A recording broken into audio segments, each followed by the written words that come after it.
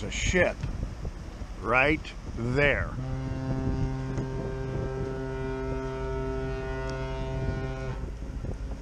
But of course, you can't see it.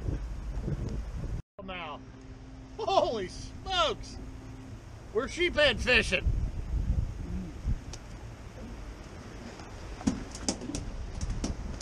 I'll say.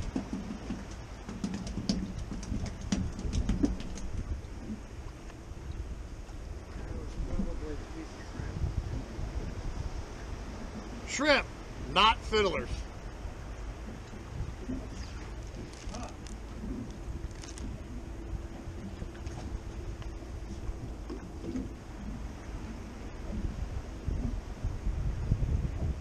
Well, maybe I ought to put on a piece of shrimp.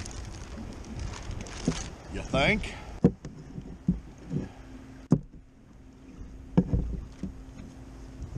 Well, my chum may have attracted some.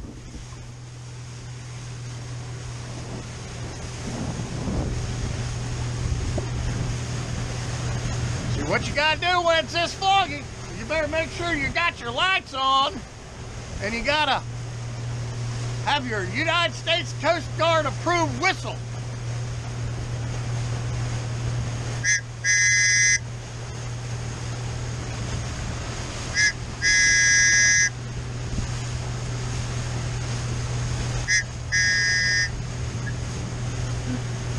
All I'm doing is irritating Bob. Okay, Bob's hooked up. Bob's hooked up. Bob's hooked up. Let me get the net.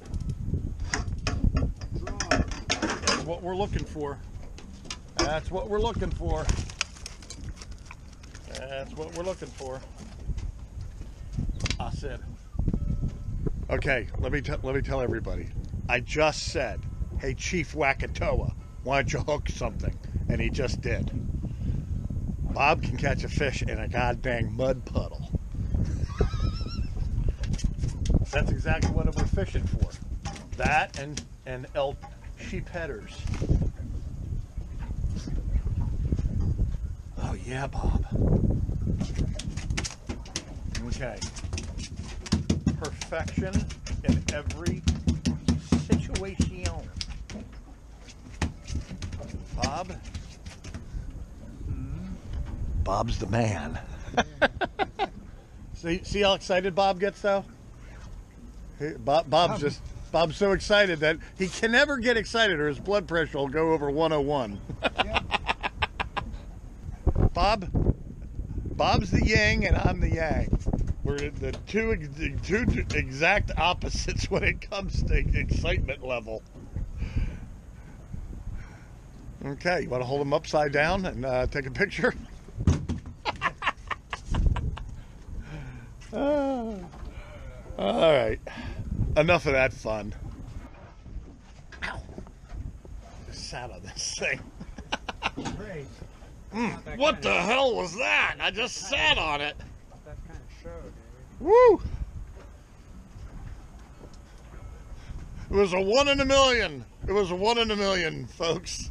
That was like on Seinfeld, you know, when Jerry Stiller fell on Sicily pasta and it ran right up his ass.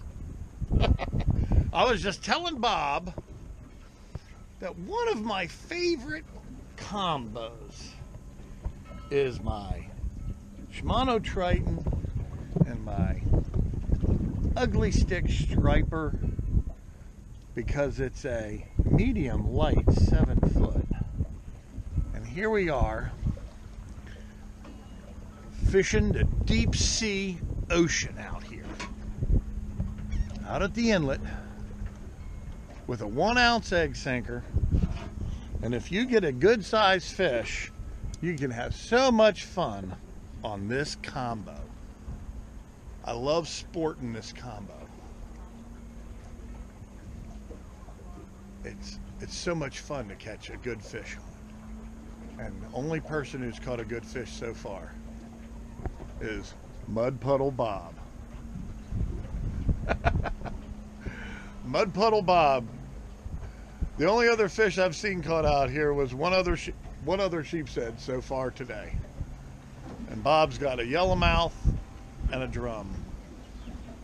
So hopefully we'll get some more, because low tide is in a few hours. And that's when they seem to be biting.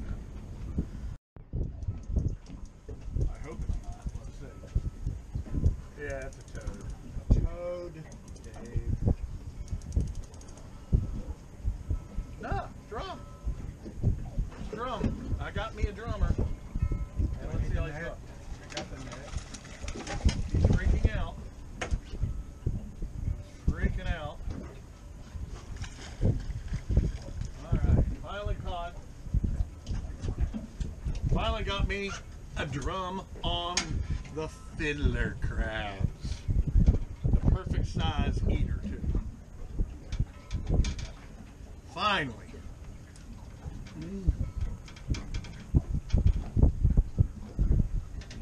Now you can call me Mud Puddle Dave. Come on.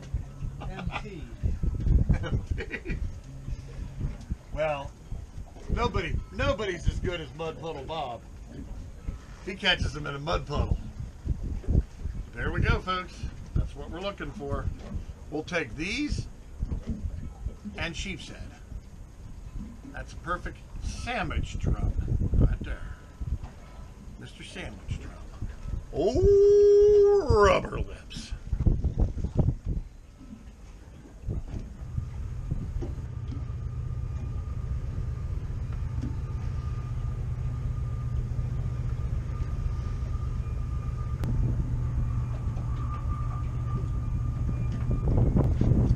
All right. Look at us. No jackets at the boat ramp. It is freezing cold out at the jetties. And that fog this morning made it even worse. So now we need to lick our wounds. I dumped all my fiddlers out in the ocean. Screw them things.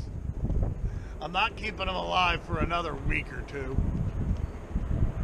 Bob couldn't even get rid of a damn shrimp when we were where we just left from.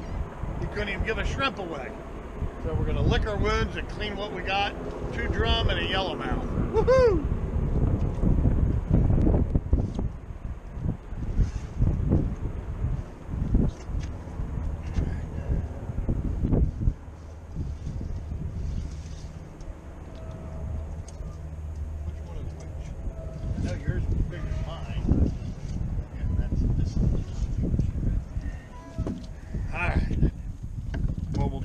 Fish cleaning footage.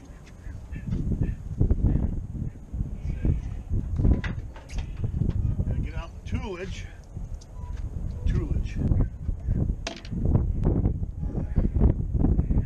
Big bad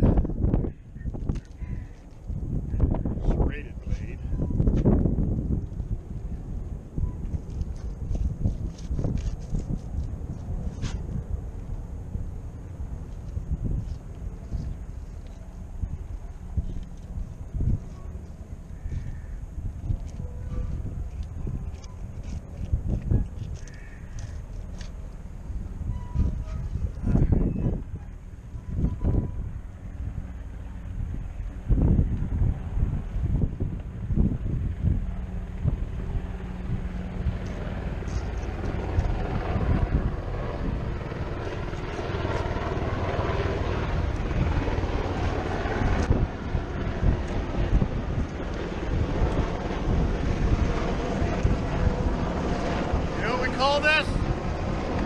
Florida's noisiest fishing village.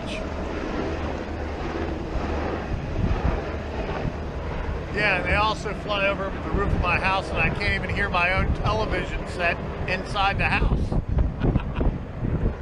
Aaron Martz, a customer of mine, used to keep them things flying. And he'd say the same thing. Why do they fly over my house? Because he lived down the street from me.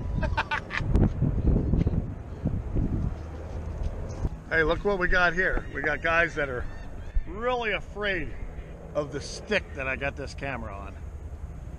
They're scared to death of the stick. Let's show how scared they are of the stick. They don't like the stick. They don't like it. Let's see these guys. Here comes the stick. All right, finally home after a long day. Not much fish catching out at the inlet. I saw a lot of people running around, and the more they run around, I guess the more they're thinking they're going to go to another spot and tear them up. But we stood our ground and stayed in one area where I've caught the black drum, so we caught the black drum. We caught our two sandwich makers. So now I'm home having a PBR, of course. Here's to you. And now I'm going to get 3 long fishing days grime off my non-skid deck of my aluminum boat. Might be a little bit different than your boat, and I'm sure it is highly different than your boat. I got an anti-skid paint. Lots of sirens in the background from the fire station that's right around the corner, creating all kinds of... Okay, they slowed down. And I've been using this on my deck. Super clean, tough task cleaner, degreaser, dissolves grease, super fast, super easy. Well, I might not necessarily have grease on my deck.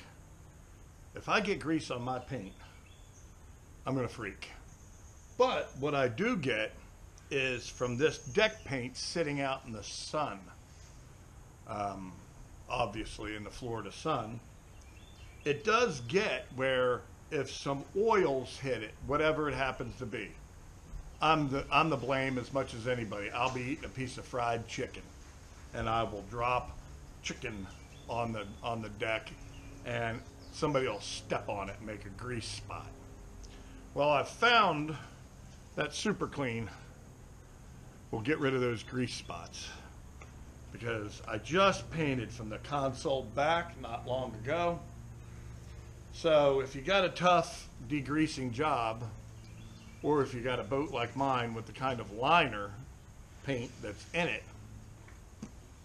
I recommend the Super Clean. It can be available at Walmart, many other places, retail locations. It's easiest to find at Walmart. And it seems to do a really good job. What I do is I wet the deck a little bit, spray this on, I hit it with my super brush, and I just let it sit for a while and then wash it off. But it seems to do a very good job on this paint, this epoxy. They actually called it a plastic paint. They mean epoxy paint. So I don't want greasy spots on my deck. So I'm going to continue using Super Clean because it works.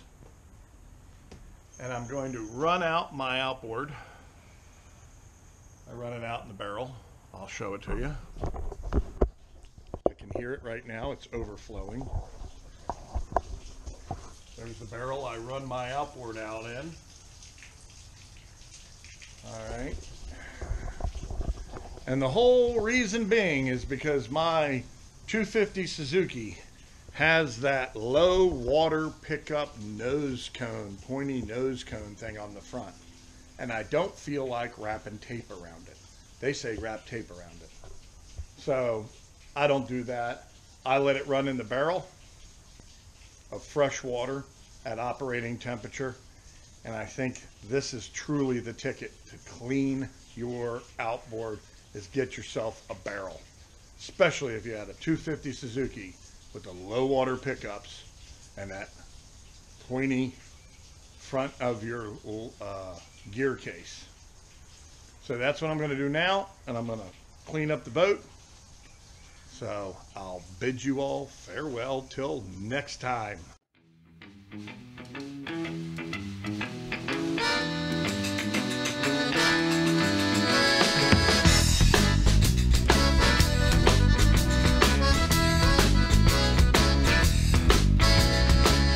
Sitting around the house, got nothing to do. I think I'll go fishing